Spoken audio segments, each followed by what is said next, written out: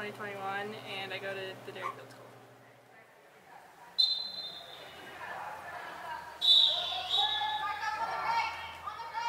Yeah, I played lacrosse in college, and so it was a sport I started playing from a really young age, and then when I was in 7th grade I started playing with the Tomahawks, and then I started to take it really seriously. So I played soccer, and I skied and snowboarded, but lacrosse started to be my #1 sport when I really started to fall in love with the game and really started to be a leader on the teams I was on.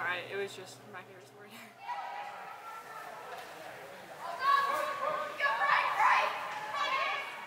The process was a long, drawn-out process. It started in the summer of 8th grade, going to a bunch of recruiting showcases and stuff, and as it started to get more selective, I had to narrow down what I wanted as far as location, school size, lacrosse, academics, and Colgate was just kind of the best fit because I love Derryfield, the school I'm at, and it kind of mirrors that in a college form. It has really high academics and a really good lacrosse team, so I'm really excited to go.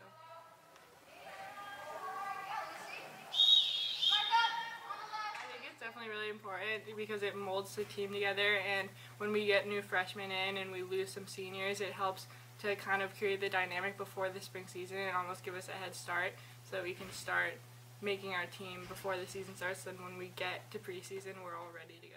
I'm so excited. I'm really nervous for the season, but I'm really excited. We're all working super hard out of practice to make this season the season that we want it to be, and last season didn't end how we wanted it, but it was close, so I think that we're all revved up and we all have a lot more motivation this year to go for it and